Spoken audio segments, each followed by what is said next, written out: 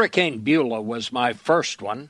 It slammed into the Texas coast back in 1967, before I came to CBS.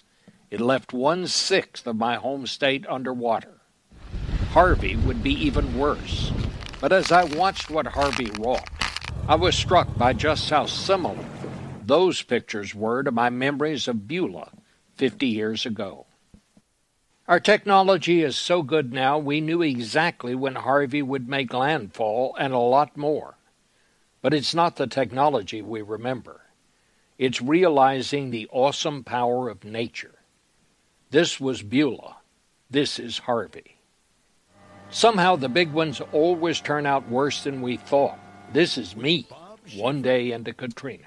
We knew it was bad. Tonight we are beginning to understand just how bad.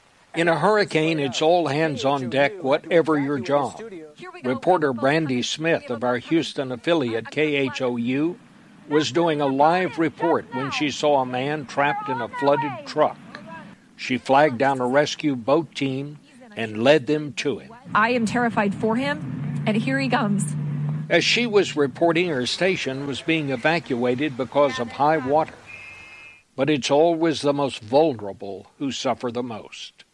These kids got through Beulah. These will make it through Harvey. The pictures of traffic jams of Texans who didn't wait to be asked for help made me proud. They just loaded their boats on trailers and headed into the worst of it. Nor will I soon forget the pictures of these poor people in a retirement home. We can be thankful they were found. As it always is, we saw the worst bring out our best. After the awful scenes we saw just weeks ago in Charlottesville, in Texas we saw white kids and black kids just being kids.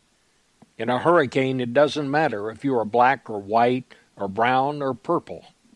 Maybe we do have to be taught to hate. The statistics this storm has generated are staggering. More important are the numbers we'll never really know. All those who just showed up to help. Like Mattress Mac, the furniture dealer, who opened his showroom as a shelter to hundreds. Singers who sang. Oh, my soul. Barbers who showed up at shelters with their clippers. People forming human chains to rescue others from the flood. Go, go, go, go, go! Bakers who baked. And the pizza guy who would not be deterred. And yes, that is Spider-Man. Only Texans would know all this unfolded on and around the very battlefield where Sam Houston and his ragtag army against all odds fought for and won Texas independence from Mexico. This week, their descendants met another powerful force. It's not over yet, but my money is on Texas. For Face the Nation, this is Bob Sheehan. From WBRN Radio in Boston and on the Boston Red Network. The Monday Morning Quarterback on the 4th of September 2017. And it is also Labor Day. Happy Labor Day to many that are enjoying the supposed last great holiday of the summer of 2017. We start off with some events that would normally captivate you, I suppose is the word. In the 60s, those of us that were around for the so-called Cuban Missile Crisis that the U.S. itself had brought upon by the idea of some right-wing elements at that time of invading Cuba. It didn't happen. The Soviet Union at the time sent missiles to Cuba, and a settlement was worked out that the U.S. would withdraw some of its weapons from Germany, and the Soviets took their missiles back to the Soviet Union. But one thing to remember, at that time, it was the administration of John F. Kennedy, was a different time, in that the leadership, President Kennedy and the people around him, were intellectually equipped to deal with that particular matter. In 2017, we have an administration that is totally divorced of any type of intellectual ability at all, period. And they are faced with a different kind of military establishment. President Kennedy, of course, himself being a veteran of the Great Patriotic War, had served in the Navy.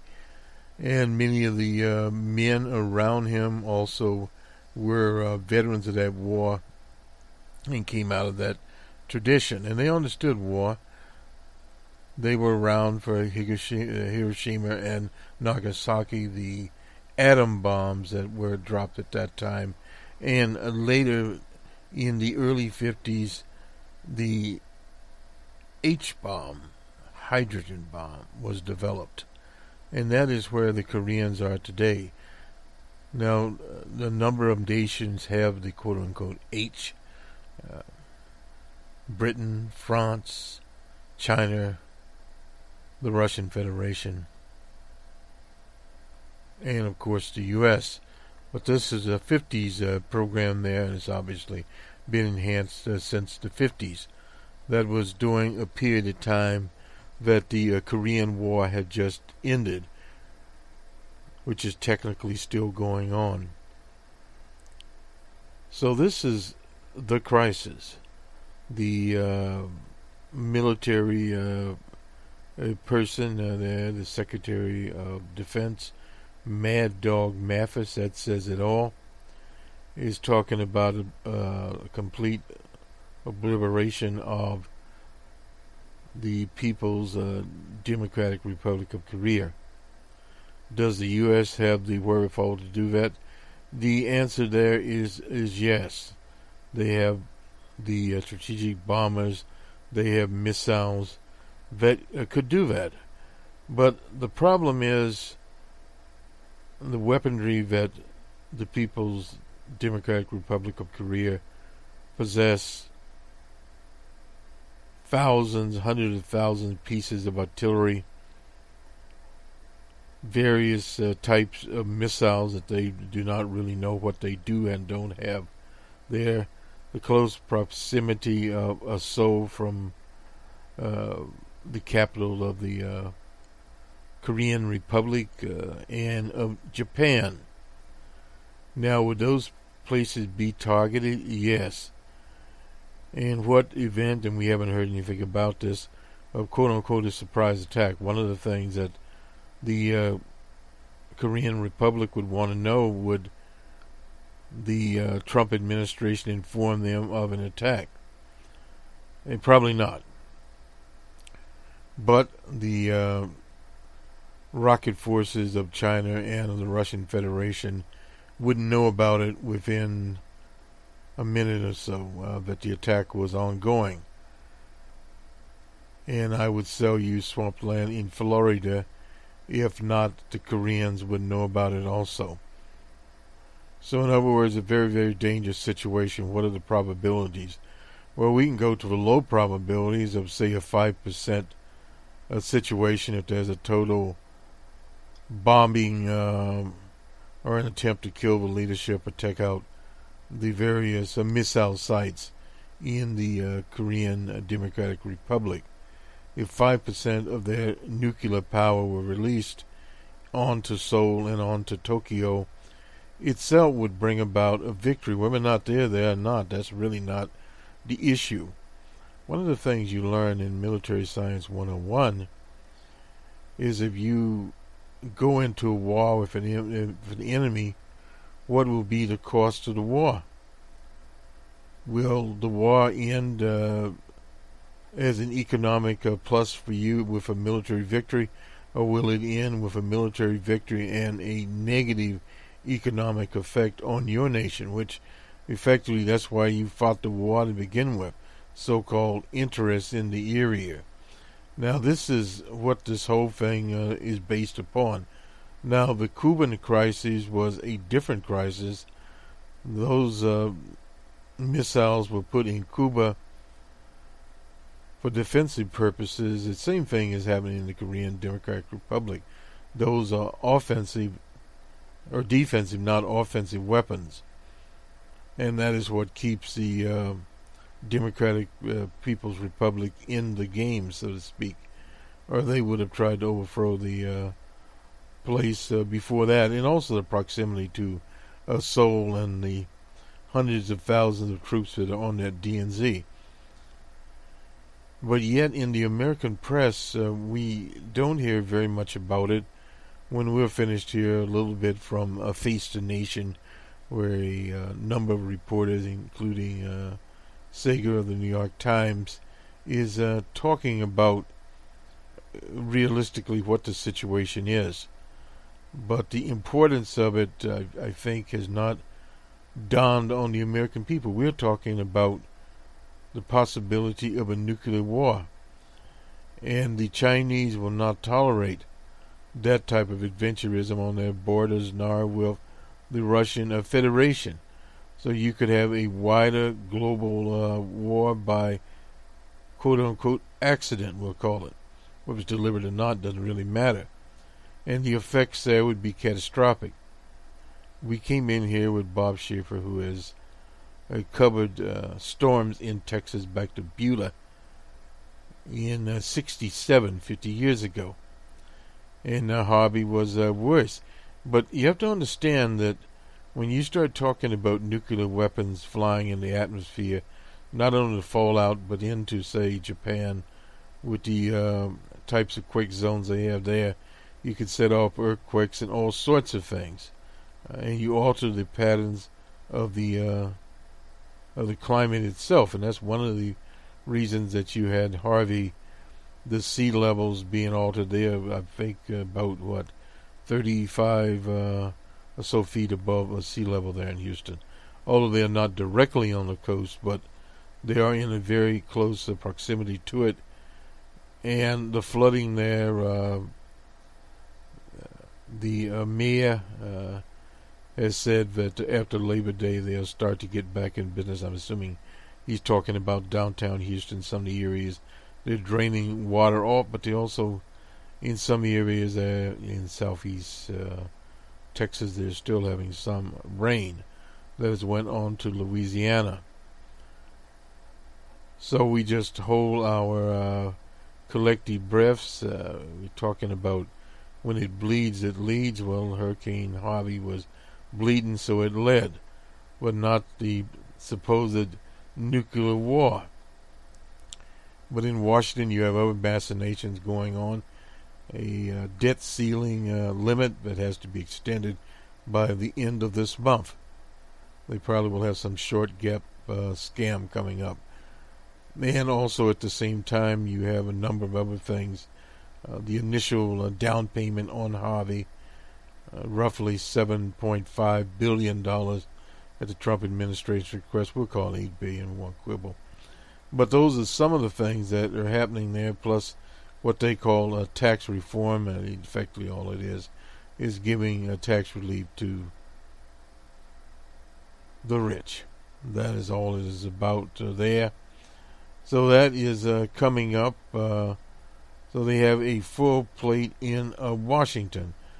Because it is Labor Day, we'll go to, I believe we first go to E.J. Dionne.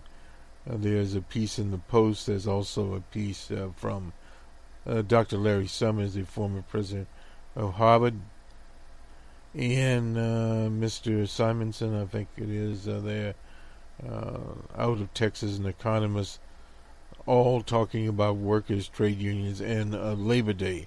So we'll go to those. We'll have sports, and with time we'll have some of the panel discussion from Face the Nation, at least a few edited remarks. So let us roll on here. I think we covered basically the potential catastrophic war in a great detail.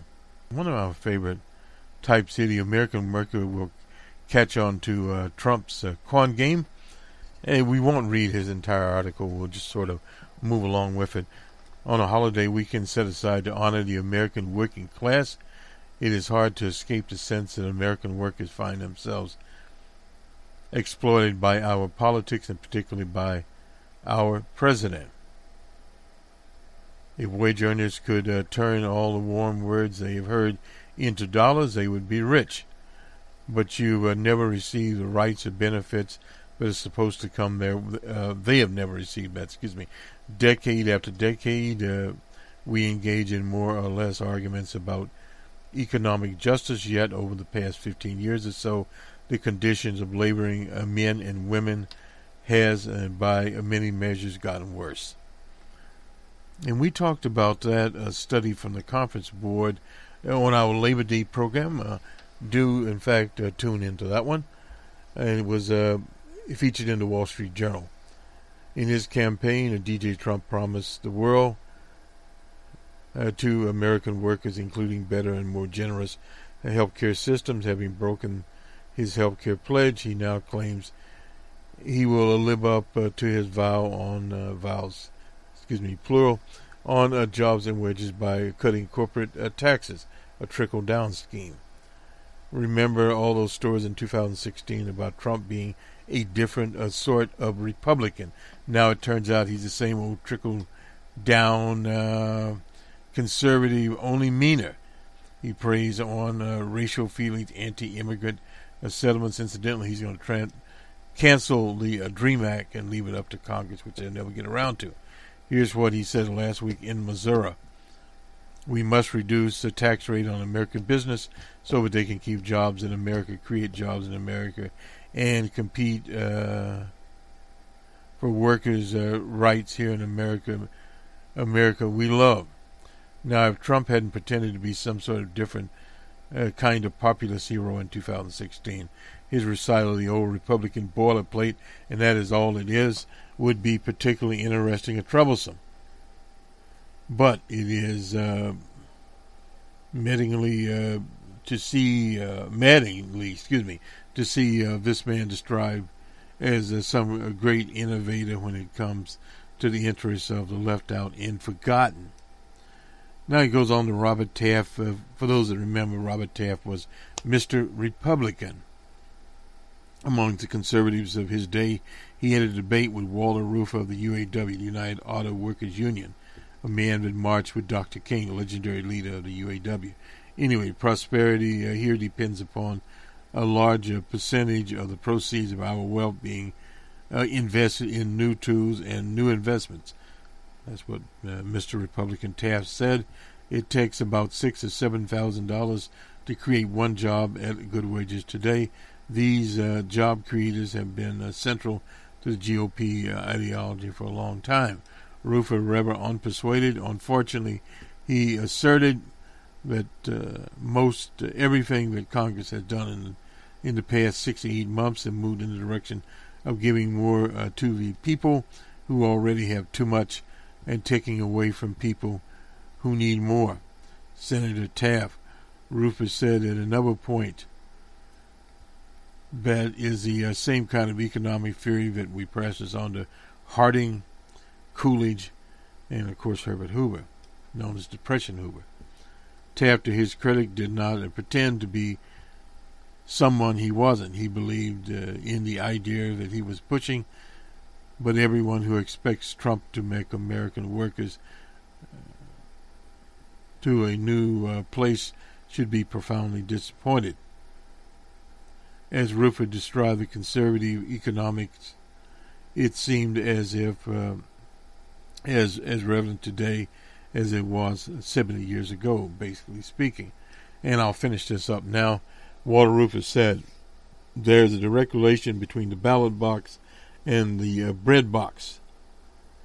I still think he was right. This is E.J. Dion writing in the Washington Post on the 3rd of September. Now let's back up here a bit. And we'll go to Larry Summers. It's time to balance the power between workers and employers, is his essay here. The central issue in American politics today is the economic security of the middle class and their sense of opportunity for their children. As long as a substantial majority of Americans believe that their children will not live as well as they did, our politics will remain bitter and divisive. Surely related to middle-class anxiety is a slow-growing growth of wages, even in the 9th year of economic recovery. The Phillips curve, which people are familiar with, they don't talk about as much today, which postulates that tight labor markets lead to acceleration in wage growth. Appears to have been broken. Unemployment's at historic low levels. The Bureau of Labor Statistics reported Friday that the average hourly earnings last month rose 3 cents. Little more than 1/10 of a percentage bump. For the past year, they rose only 2.5%. In contrast, profits of the S&P 500 rose at an annual rate of 16%. 16 to 2.5.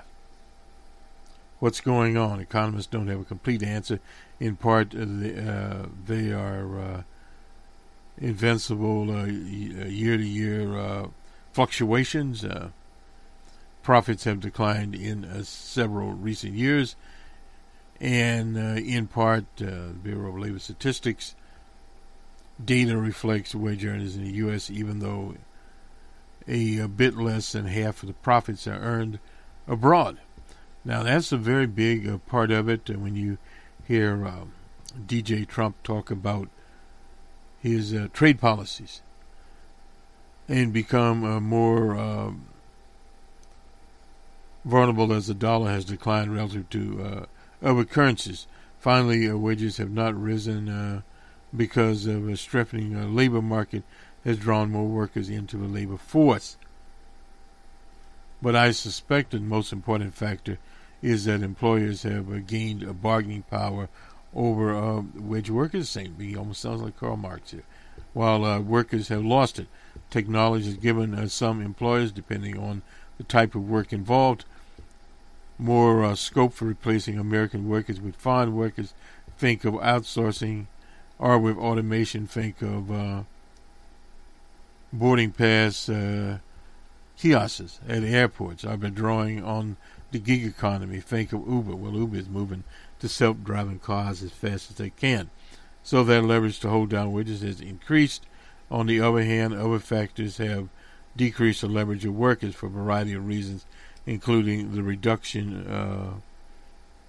reduced availability of a mortgage credit, the loss of equity in existing homes.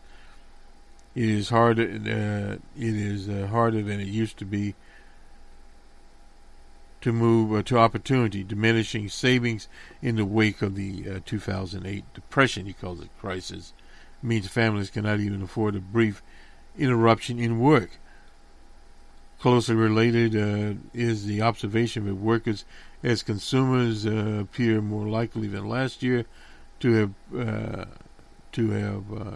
purchase from monopolies such as a consolidated airline services sector, local health providers, rather than from firms engaged in fierce price competition. That was back to Adam Smith.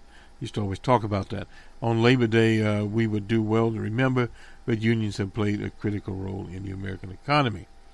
More broadly, they provided, this is something that's recited all the time, Social Security, Medicare, all things that the Republicans would like to eliminate. 6.4% of private sector workers belong to a union. Astonishing figure there, and tells much of the story.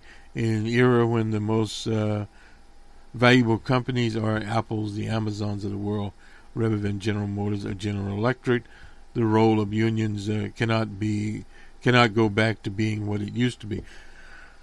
Well, this is a bit of fiction. It can, if the demand is put, particularly with Amazon, since Amazon is a very large workforce, not compared with Apple, and since it now has Whole Foods, there are thousands of workers involved there. Potential to have 1 million workers under the ban, including the Washington Post here, whereas Apple is limited in terms of the number of people that it employs directly. Consider the basic functions of union, balancing the power of the employer versus the worker. So that we started with that particular situation. Let's see, who we left out here. We got E.J. Dionne. As far as DJ Trump with his dwindling base. That's another one from the Washington Post. Well, with his low 30s job approval rating, not something for DJ Trump to panic about, because according to our model, he has to get to core 25. We're not talking about, incidentally, 25 as a approval rating. But it is dropping with his core base, and he's been going back to that core base, and what they put as an assumption here, the fallout from the various Russian-related fiascos, and there are a bunch of those put together. Charlottesville, no doubt, gave a big kick as far as numbers of people falling off. Now, the one loose kind of connection here is this so-called tax reform, how they be pushing the package. Actually, what they're doing is talking about reducing the corporate rate from what it is now to about 15%. We don't know about the other tax categories that he once talked about. But there would not be a substantial savings there for ordinary people. It's more of the trickle-down scheme. But they would put that as that's how corporate media would spin it, as a victory for DJ Trump. It's a victory for the Republican Party. They've been talking about this for the last 20 years. And there has not been any quote-unquote tax reform since the days of Ronald Reagan. But at the same time, taxes are lower today than they have ever been in the modern history of this industrialized nation. So, therefore, very little can be said about this. So, what you're doing, you're setting up straw persons there. It's sort of like the coverage of Harvey. The media tagged old DJ Trump as not being empathetic. Well, DJ Trump goes back. This time he actually does appear in Houston. He has little African-American kids picking them up, passing out whatever, swag, to people, even autographing a wall at a shelter. Surprised he wasn't passing out pictures of himself. No America First hats, they cost $40. But he probably could have gave out one or two to some people in transit there. But that didn't appear, just as an advertising gimmick. Only 34% of the people agree with the pardoning of Sheriff Joe Arpaio, while 60% said he did the wrong thing. Well, Joe Arpaio is one of those things will be forgotten, but when you start talking about the DREAM Act, let's see, there are 800,000 immigrants, these are children that came in illegally, but they've been around, went to college, and still working. That's what you call a business necessity thing, a different, totally different situation. Businesses are opposed to it. Little Paulie Ryan urged him not to rescind the program. They'll try to patch it up a little bit here, but supposedly the word is that he will, in fact, suspend it. And at the same time, trying to get the aid for Harvey, maybe attach it to a debt ceiling. The numbers here, when you look at it, are not that impressive. 34. But lately, as this article says, presidents have been lower than they used to be. But it's just that DJ Trump started out low. Performance from, let's see, Republican-leaning voters disapproved of DJ Trump from 19% in June to 25% in August. But that still leaves 75% to approve it. And from Fox News, that is higher than, let's see, for Trump, since the elect characterized the erosion of negability, pointing to Fox News finding that 96% of Trump voters are satisfied. That is higher than the 93% of Clinton voters who remain satisfied. Well, of Trump voters, but you're talking about 40%. From Charles Franklin, he is at the Marquette Law School poll. Said deterioration in his overall approval ratings have been fairly typical. And this is a recent president's opening stretch in office. What's different, he said, is that Trump started out at a low point, no doubt about that, and remains at a very low point on the edge of a nuclear war that you just don't win. That in part explains Trump's frequent travel campaign style. This is Rick Wilson. He's a strategist, frequent critic. There's nothing he got right except the adulteration from his base. He could eat a live baby on stage and they'd forgive. Well, yeah, that's nothing big there. Ann March, she's a Democratic consultant, appears to be betting down his base in anticipation this is the Russian thing. Well, that may or may not happen, period. And I saw this as kind of interesting, the reemergence of the backpack. I have a backpack. They've surged 22%, as I suppose to the carry-on rolling type things. The everyday backpack, peak design, $260. Oh boy, that's a Kickstart funded situation here. I don't know what this backpack does. Maybe it's self-driving. Anyway, won't even get into what it does. The Razor Tactical Backpack. That's only $119 with ample room for a computer, enough space for a headset, a tablet, a computer book, snacks, changes of clothes. Even it holds everything. Okay, designed in Oxford, England. We're going to take a look at that one. But anyway, it's some of the things here. We'll do the sports now. Mr. Rosen, quarterback for UCLA, came back from way down. See if we can find him here. He's somewhere. Here we go. His team was down to Texas A&M, I believe. Yeah. His team was in the process of erasing a momentous 44-10 third quarter deficit. UCLA taking Texas A&M on 3rd and 5 from Texas A&M's 10-yard line. The game ended up 44-45 victory, but when you score that many points from the third and fourth quarter, the Bruins were trailing 31-10 at halftime. UCLA was embarrassed at a 44-10 late in the third quarter. So that's amazing. Mr. Rosen was able to turn that around. Exciting things going on in college ball. To the NFL. To Major League Baseball. We don't do the NFL here because of the boycott, and it doesn't appear that Mr. Kopanek will be employed in the NFL this season. So we go on. Cleveland was in the Motor City. Cleveland 11-1 over the Tigers. In 12, the Phillies were in Florida. Phillies 3-1. In number 12, Toronto was in Camden Yard. The final outcome of that, Orioles 5-4. The Reds were in Pittsburgh. Sort of like a cross-state rivalry there.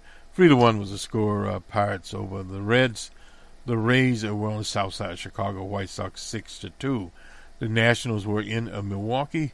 Milwaukee wins one, and they're in that tight race with the Cubs. 7-2. Brewers over the Nationals. Kansas City was in the Twin Cities. Won a close one there.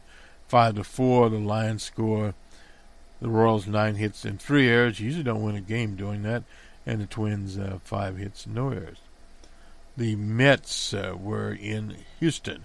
Astros 8-2. They are back home again from St. Petersburg. The Mets had 11 hits, 1 error, 10 hits, 1 error, and the Astros 11 hits and 1 error. Atlanta and the Cubs. Atlanta won the game there, 5-1 over the Cubbies. Mr. Montgomery was the loser. The Angels and Rangers in Texas. Rangers at 7-6 over the California LA Angels, I guess they call. The D-backs and Rockies in Denver. D-backs are 5-1. The Cardinals and Giants in San Francisco. Cardinals 7-3. Mr. Weber was the winner. Mr. Bumgardner was a loser. The Athletics and Mariners out in Seattle, 10-2. Mariners over Oakland. The Dodgers and Padres down in San Diego. Padres 6-4. The Dodgers have been losing quite a few games. Mr. Wood was the loser there. And finally, the Red Sox and Yankees in New York. It was all Yankees 9-2 over the Red Sox. That is where we are. We'll look at the standings here because we do this. This is the Monday morning quarterback. In the American League East, Boston's on top. The Yankees are 3.5 back. The Orioles, Baltimore, are 7 games back. In the American League Central, Cleveland's on top. Minnesota is 9 games back. Kansas City is 12.5 games back. In the West, it's all Astros, and then the Angels, 13-5. It's still a close race for second place between the Angels and Mariners. Mariners are 14.5 back. 1 game difference there. In the National League East, the Nationals are on top, and then the Florida Marlins at 15 games back. In the Central, the Cubbies are on top. The Brewers are 3.5 games back. The Cards are 6 games back. Pittsburgh is 10.5 games back. Can Pittsburgh get back in it? I don't know. More doubtful than not. In the West, the Dodgers are way out front there, and then comes Arizona, 13.5 games back. The Rockies are 20 games back, so you'd think they would sort of be out of the wild card, but we'll see where that goes. So much for Major League Baseball. We'll have to, at another date and another time, have the college ball scores.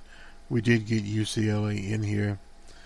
And, well, maybe we can get some of them in here. Let's see. We had, well, on Saturday, Stanford was at Rice, 62-7. Stanford over Rice. South Florida over San Jose State at 42-22. That was on Saturday. Excuse me. 26. Let's get caught up here. Okay. Florida State and Bama, that was on 24/7. We want to get to Sunday here eventually.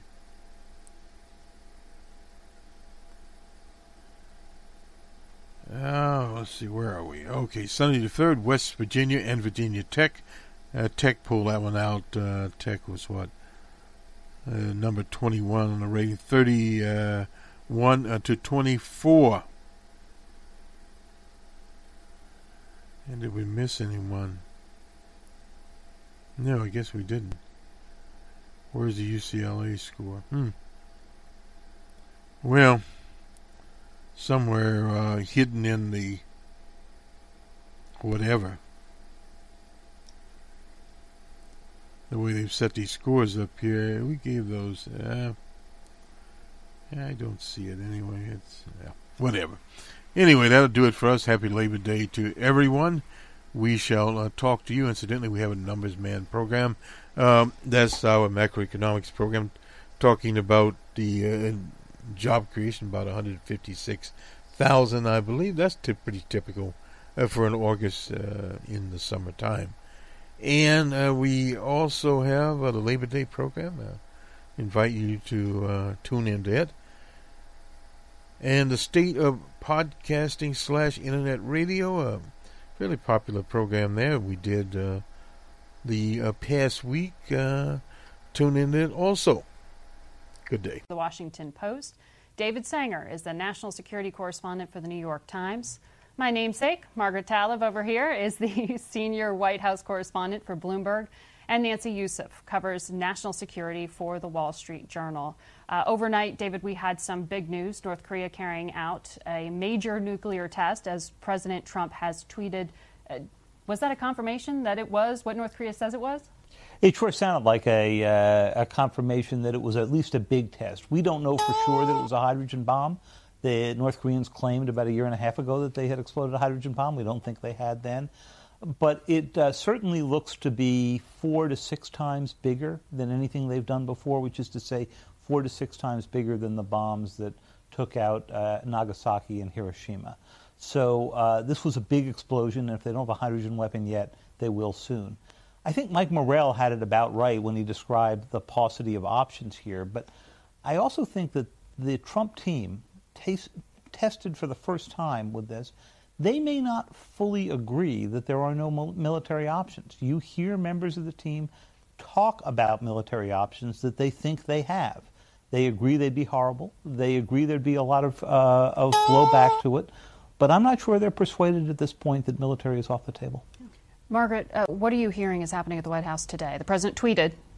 What's next? That's right. And the president's 2 tweets on this subject were interesting because the first one was pretty measured. You could call it a General Kelly H.R. McMaster tweet. And the second one moved pretty quickly into how South Korea is weak and so is China. But the president's at church this morning, and then he will convene a meeting with his national security leaders. And I think at that point, they'll resume these conversations that have been ongoing. I mean, this is... The idea that there could be a test like this has been known and predicted all summer, but to come so soon after the fire and fury comments suggests it's either a test of what President Trump will do next, a test of how China will react, maybe both. So they'll go right back today and huddle at the White House and discuss these options. Yeah. Well, Nancy, we know that the Secretary of State's been making calls. He talked to his counterpart in South Korea.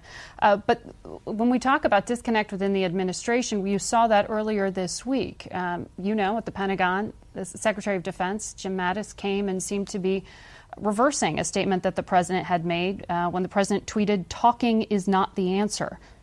Then Mattis said, "We're never out of diplomatic options." That's right. Who's right, and which is the strategy? Well, so far, Secretary Mattis has been right in that after those comments were made, the White House put out a statement about a readout of a call between President Trump and the President of South Korea, President Moon, in which they talked about diplomacy as an option. The reality is that Mattis has an interest in pushing diplomacy. From his perspective, he's trying to protect relationships with allies, reassure them that the U.S. is there to support them, reassure the West itself that there are other options than what he sees as catastrophic military options. Yes, they're there, but the consequences are so big, and nobody understands that more than the Secretary of Defense from the position where he sits and the military options that he's looking at a regular basis. And yet the president tweeted this morning, as you referenced there, Margaret, South Korea, I've been telling them appeasement is not an option. Yeah, it's very confusing because at some point a priority has to be chosen. Is it the trade relationship with South Korea? We saw this week some discussion about tearing up that 5-year deal or dealing with the North Korean threat. That is, allies all have to be on the same page. And if we're arguing with South Korea about trade, it makes it much harder to get on the same page about how to address South Korea. So there seems to be a back and forth about what the priority is in terms of the administration. And we saw that in the tweets in which he referred to appeasement with South Korea, which, by the way, became a breaking news alert within the South Korean press. And that's a few things that are alarming here. One is that at the very moment that we should be making sure that we're on the same page with our allies, we seem to be unnecessarily and surprisingly provoking them, both on the talking about tearing up the trade deal and on the appeasement front. And then to David's sort of scary remarks, I understand why the administration would want North Korea to believe that military options are on the table, but there are options, but they are, as you said, catastrophic, and the thought of using them. So if talking is not the answer, it might not be the answer alone, maybe talking with sanctions, maybe the containment, but military options are a disaster. Well, we had the Treasury Secretary out this morning already saying, well, we're writing another round of sanctions. What are the options, David, that you referred to? Well, there are sanctions you could go do, but we've been trying sanctions since 1953 in various forms, since soon after the Korean War ended. So if you wanted to do sanctions that would make a difference, you'd have to go after their energy supplies. And going after their energy supplies is very hard to do. And that's a China question. That's a China and a Russia question, but primarily China. And the Chinese still have not come to the conclusion that it is worse to have a nuclear North Korea than to collapse North Korea. So they are not likely to do anything that would lead to collapse, and cutting off energy could go do that. There are cyber options. In other words, a way of trying to attack the North Koreans without it being clearly us and without causing the kind of chaos that you would from bombing from the air or doing something similar to that. The problem is we don't think they're terribly effective. We reported that there was a cyber operation against their missile program that President Obama authorized starting in 2014. Unfortunately, if it was working for a while, it's not working anymore terribly effectively.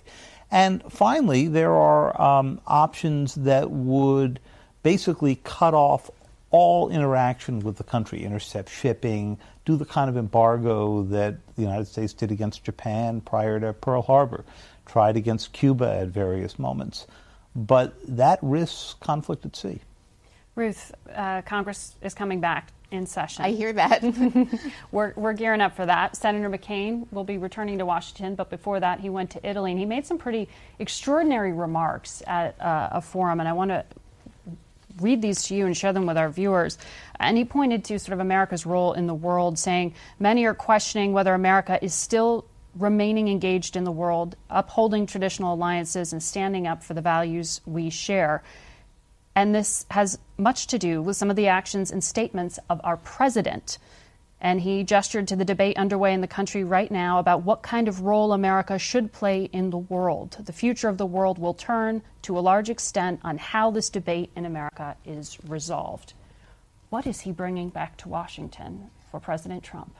Well, you know, Senator McCain has never been exactly shy about stating his views, but now he's sadly and gravely ill. This is not politics ending at the water edge. I have to point out that he wrote a very full-throated op-ed for the Washington Post this week where he talked about how Congress needed to stand up to President Trump, about how he acts as if Congress is not a co-equal branch of government. So he is back and loaded for bear, and I think deeply worried, as are many members of Congress and many of his colleagues, about a retrenchment in the world of the United States and a need to sort of send signals to our allies that while they may have qualms about this president, he will not be president forever, and that the U.S. is not going to abandon its role in the world. Margaret, that's an extraordinary message to be sharing with our allies, but Senator McCain clearly thought it was a necessary one. Yeah, I mean, I think John McCain is in full legacy / leave nothing on the table mode right now. And he's saying the things that the House Speaker and the Senate Majority Leader either don't feel that they should say or feel that they can't say strategically for reasons that have to do with party unity or midterm elections. But I also think that if you asked McCain, he would say that Trump started it in terms of not leaving politics at the water's edge, and that the president crossed the line in a way that previous presidents haven't. Where does this all go? Politically speaking, in terms of geopolitics, look at Angela Merkel. Look at the French leader, look at the rest of the world leaders. Our Western allies increasingly open to publicly expressing some of their concerns about U.S. leadership. So I'm not sure, broad strokes, what impact it has on the world. I think domestically it has an impact, and McCain's effort seems to be to embolden Republicans in Congress to speak out more forcefully, even if it involves contradicting the administration. Well, the crisis most immediate at home has been Harvey. You saw the president return to the state of Texas this weekend, and he said, as tough as it has been, it's been a wonderful thing to watch. Perhaps a reference to some of the signs of unity there. Ruth, how do you grade the president's response? So I think you need to grade the president on two different metrics. One is kind of technical merit. How well has the federal government, working with state and local governments, responded to this crisis? And that may be the most important metric. And I would give the administration so far a good grade on that. We have not, Brownie would not have gotten in trouble for a heck of a job, Brownie, if he had in fact been doing a heck of a job. So on that, some worries about what's happening with these Superfund sites, some quibbles about if these proposed budget cuts had gone through, what might have happened, but technical merit, good grade. On the emotional response, let's be clear, this president is kind of empathy impaired. And so I think he wants to say, the right thing, but the right thing doesn't come out of his mouth. So you see comments like the one you cited. He'll talk about the great turnout. He'll use the opportunity to take a jab at the media. He doesn't do feel your pain very well. That is not good for him. It's not good for the country, but I think he's trying his best on that. Does the debt ceiling increase that needs to happen get tied to this Harvey relief? I think in a strange way, all of the problems that are coalescing in September for Congress in a very short time frame, the debt ceiling, the government funding, have been made, ironically, perhaps a little bit easier by Harvey. So some of the usual, because we're going to need billions of dollars, the administration has asked for the first tranche of that money. And so the usual maneuvering about how we can't do this without offsets and things like that, and the threats to FEMA operations and other operations that would not just come from the debt ceiling, but from shutting down the government. I'm hopeful that Harvey, for all the suffering it's caused, I don't want to be empathy impaired myself, is going to make what needs to happen in Washington a little bit easier.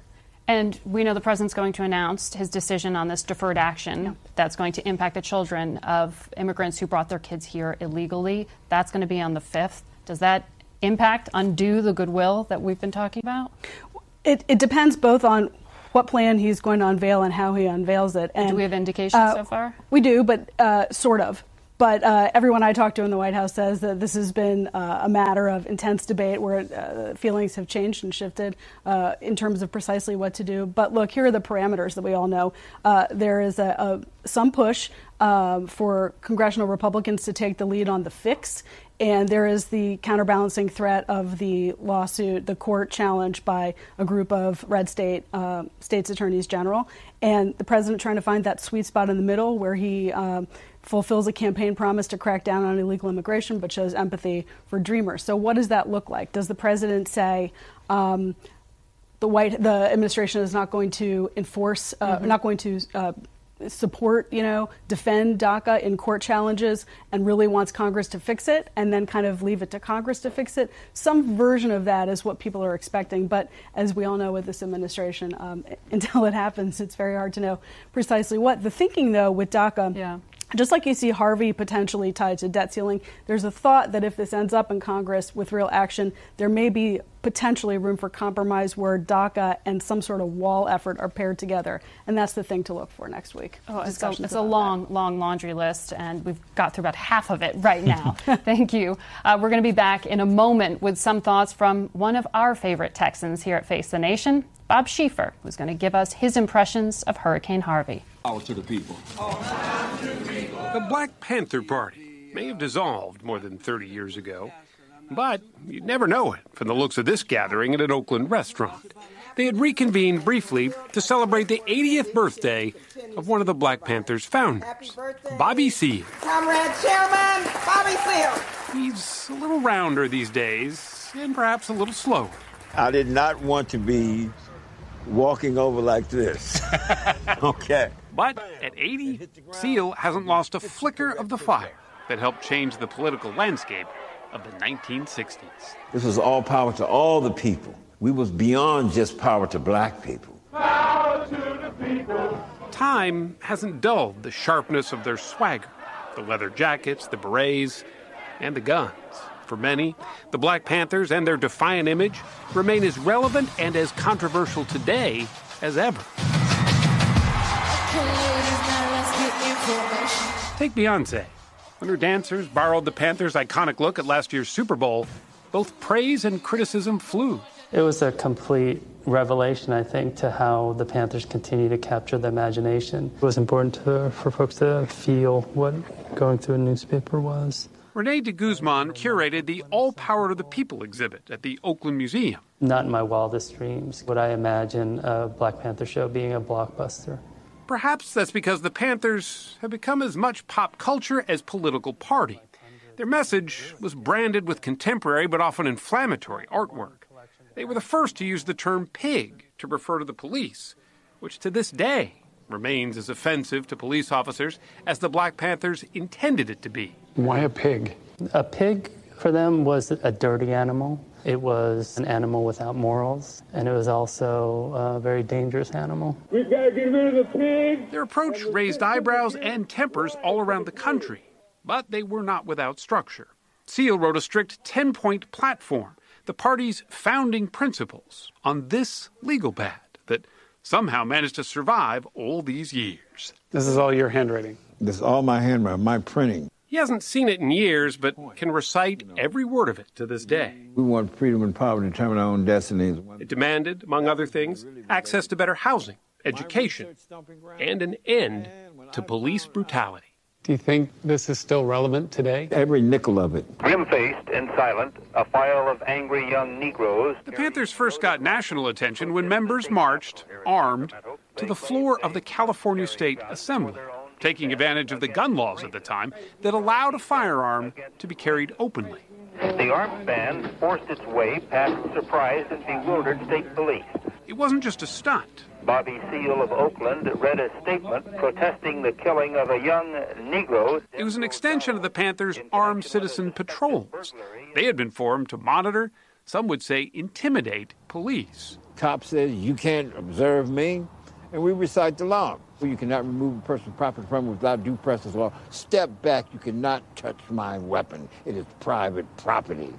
And some black dude said, man, what kind of Negroes it is? Seal was chairman of the Black Panthers, while Huey P. Newton was its Minister of Defense. In 1967, he was arrested for fatally shooting an Oakland police officer. Free Huey became the party's rallying cry, and after 4 trials, Newton's case was eventually dismissed. How much did Huey's trial really galvanize the movement? It wasn't Huey. Dr. Martin Luther King getting killed galvanized the movement. The tone of a Black Panther rally was more in-your-face than the often polite protests of Dr. King. Although they claimed that this was all about self-defense, they also called for revolution, a violent one, if need be. You can jail a revolutionary, but you can't jail a revolutionary. Many critics saw it not as a movement, but as a criminal enterprise, filled with those willing to sacrifice anything for the cause. Who does the power belong to? The black people. All the poor and oppressed people. We knew that the system that had enslaved us could not remain in place because it was that system of capitalism on the backs of African slaves that created our state of oppression. Elaine Brown rose to become the first female chair of the Black Panther Party. For me, there was no turning back. Once you say you believe in something, you're ready to live and die for it, then that's what you do. Some did die on both sides of the struggle. When police raided a Panther headquarters in Chicago, a shootout left one of the movement's most charismatic leaders, Fred Hampton, dead, and all hell broke loose. Murder. The pigs murdered Deputy Chairman Fred Hampton while he lay in bed. The Panthers called it murder. Police called it self-defense. The immediate, violent, criminal reaction of the occupants in shooting at announced police officers emphasizes the extreme viciousness of the Black Panther Party. We were, from the beginning almost, the targets of the federal government. J. Edgar Hoover, by 1968, was saying the Black Panther Party was the greatest threat to internal security of the United States. I'm not thinking of a public announcement on this, incidentally. Hoover even brought his concerns about the Panthers to President Nixon, who could be heard on a telephone call pondering how the FBI could be used against them. On a case-by-case basis, you could determine that you would want the Bureau to get in. In other words, where you sort of had the scent or the smell of the national conspiracy thing. You know, the kind of thing like the Panthers and all that. Panthers, right. So Democratic Society. Something that's where it's basically that kind of an action. Found the tape, baby. Smoking gun evidence that the Nixon administration, starting with Nixon himself, this dude was given directives to get rid of these Black Panthers. Age has mellowed Bobby Seale's view of marrying activism and guns. Case in point, the Black Lives Matter movement, also born in Oakland, that is still fighting police brutality 50 years later.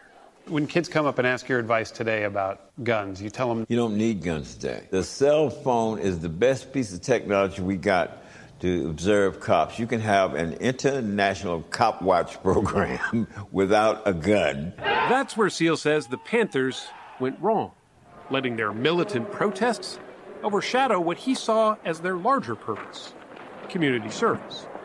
The Panthers organized free breakfast programs for kids, long before public schools in this country started doing the very same thing.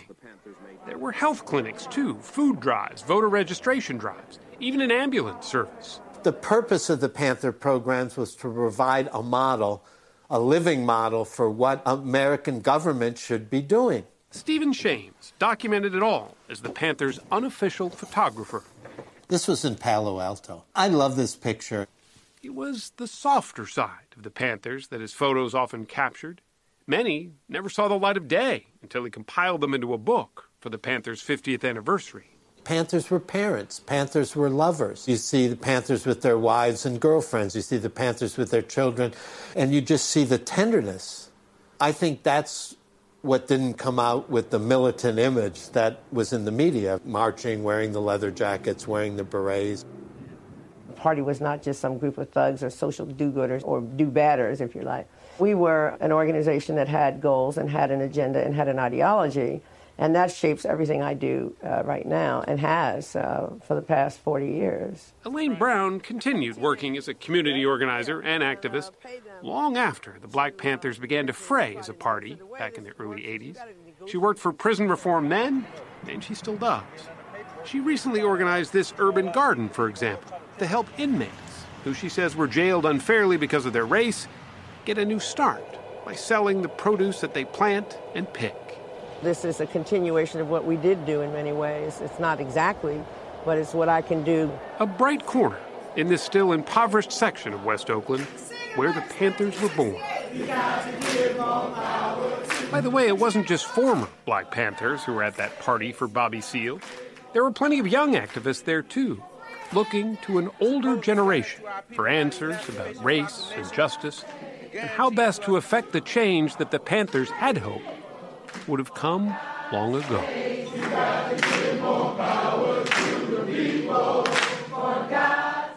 Hurricane Beulah was my first one. It slammed into the Texas coast back in 1967, before I came to CBS. It left 1/6 of my home state underwater. Harvey would be even worse. But as I watched what Harvey wrought, I was struck by just how similar those pictures were to my memories of Beulah 50 years ago. Our technology is so good now, we knew exactly when Harvey would make landfall and a lot more. But it's not the technology we remember. It's realizing the awesome power of nature. This was Beulah. This is Harvey. Somehow the big ones always turn out worse than we thought. This is me, one day into Katrina. We knew it was bad. Tonight we are beginning to understand just how bad. In a hurricane, it's all hands on deck, whatever your job. Reporter Brandy Smith of our Houston affiliate KHOU was doing a live report when she saw a man trapped in a flooded truck. She flagged down a rescue boat team and led them to him. I am terrified for him, and here he comes. As she was reporting, her station was being evacuated because of high water. But it's always the most vulnerable who suffer the most. These kids got through Beulah. These will make it through Harvey. The pictures of traffic jams of Texans who didn't wait to be asked for help made me proud. They just loaded their boats on trailers and headed into the worst of it. Nor will I soon forget the pictures of these poor people in a retirement home. We can be thankful they were found. As it always is, we saw the worst bring out our best. After the awful scenes we saw just weeks ago in Charlottesville, in Texas we saw white kids and black kids just being kids. In a hurricane, it doesn't matter if you are black or white or brown or purple. Maybe we do have to be taught to hate. The statistics this storm has generated are staggering. More important are the numbers we'll never really know. All those who just showed up to help. Like Mattress Mac, the furniture dealer. who opened his showroom as a shelter to hundreds. Singers who sang. Oh, my soul. Barbers who showed up at shelters with their clippers. People forming human chains to rescue others from the flood. Go, go, go, go, go! Bakers who baked. And the pizza guy who would not be deterred. And yes, that is Spider-Man.